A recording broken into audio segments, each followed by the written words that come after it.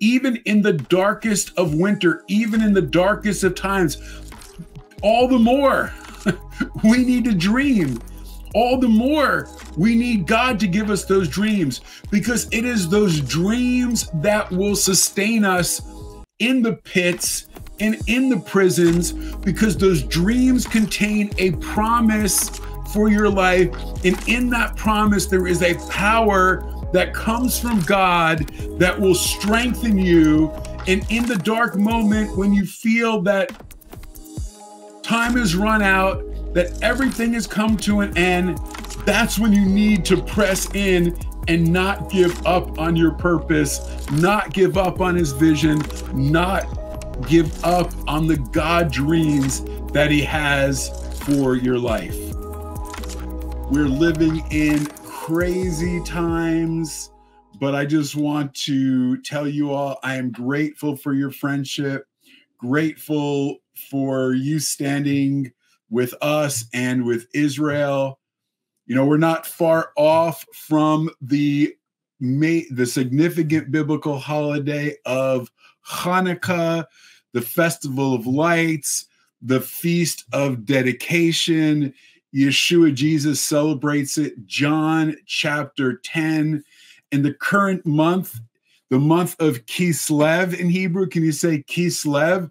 This is the month in which the majority of Hanukkah actually begins, and Kislev is actually associated in Jewish thought with dreams.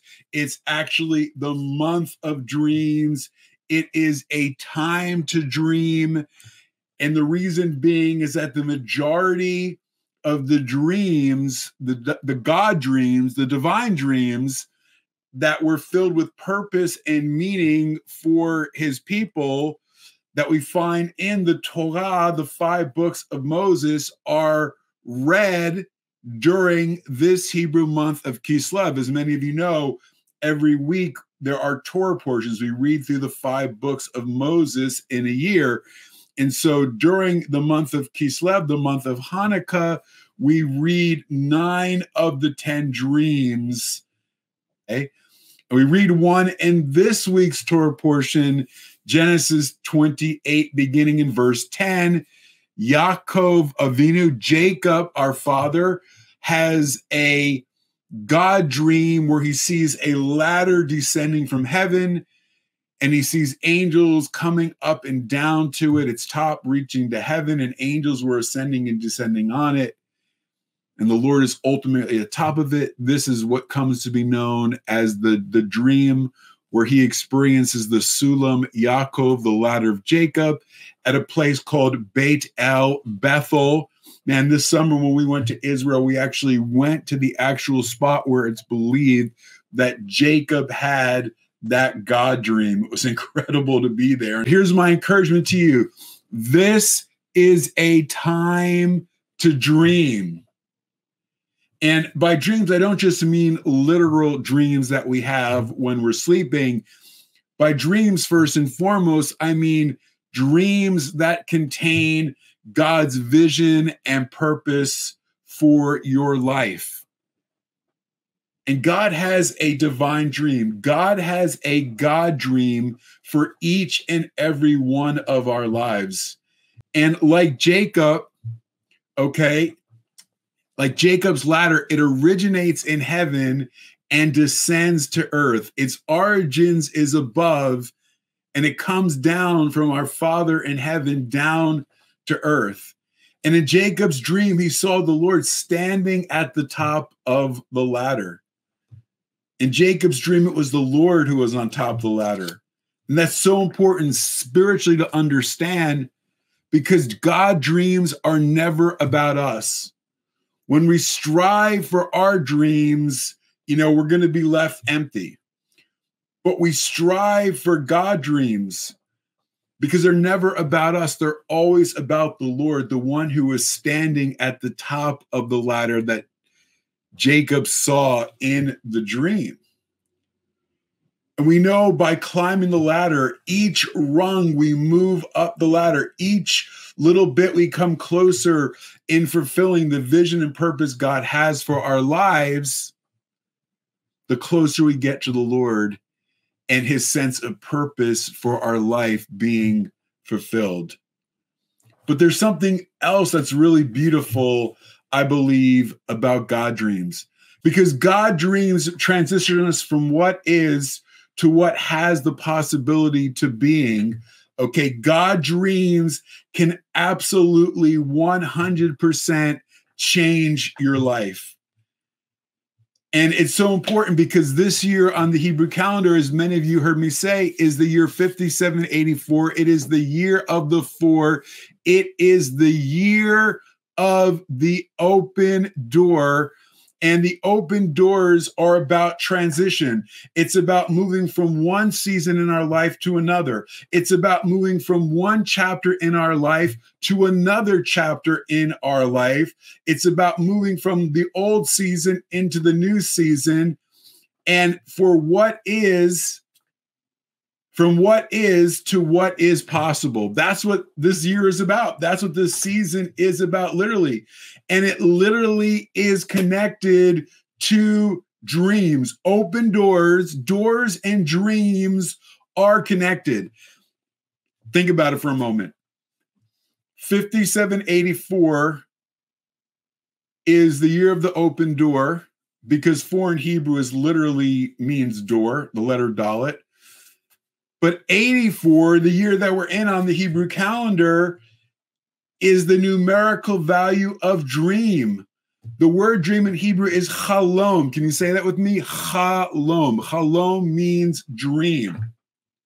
So it's a time to dream, and it's a time to see dreams that God has had for your life that have been on hold begin to come to pass. It's a time to see dead dreams come to life. And the people who God opens doors for are dreamers. God wants to open doors for dreamers. Those of you who know how to dream with God, who can dream God dreams, and who know at least some of God's dream for your life. God dreams are the key to opening the door to promise and purpose. And I just want to encourage you, because I think so many times in the midst of hurt and pain and loss, we lose the ability to dream. Hope deferred makes the heart sick, but part of the sickness of heart is losing the ability to dream. And in fact, one of the words for health in Hebrew is connected to the word for dream, because healthy and whole people dream. And that's so important to understand. If you are healthy spiritually and emotionally, you are going to dream with God. You are going to have a sense of vision. You are going to have a sense of purpose. And if you don't, that means there is something that is not right. And you need to ask God to make that healed you and make it whole. Because to the day we go home to be with God, we should be having dreams of things he wants to do with us and through us. And when I think about doors and when I think about dreams, the person I really think about the most is Joseph. As we read about in Genesis 37, Joseph had a God dream. He shared those dreams with his brothers. They were jealous of him. They threw him into the pits and into the prisons. He was falsely accused in Potiphar's house, but in the prison, he interpreted the dreams of the cupbearer and the bread baker. And eventually, by interpreting those dreams of the cupbearer, it led Pharaoh to learn about him. And literally, the ability to dream and interpret dreams opened the door that led Joseph from the prison to the palace. And I think what was true for Joseph is true for each and every one of us. Joseph's life was changed by a dream that was given to him by the Lord, and dreams will change our lives in radical ways. And so one of the things I want to do is I want to encourage you, each and every one of you, I want to encourage you to dream. The only time you stop dreaming is when you die. So if you're alive You got to dream, because only dead men don't dream. And I believe God is calling forth in this time a Joseph generation, a generation that knows how to dream with God, a generation that knows and understands the dream that God is putting in the hearts of the pharaohs, the leaders of this world, and can interpret those dreams, and those dreams that will transform families, cities, and nations. And in this season, we need to learn. We need to be asking God, what is your dream? Or clarify the dream, or show me, or open the doors for me to bring this dream to pass.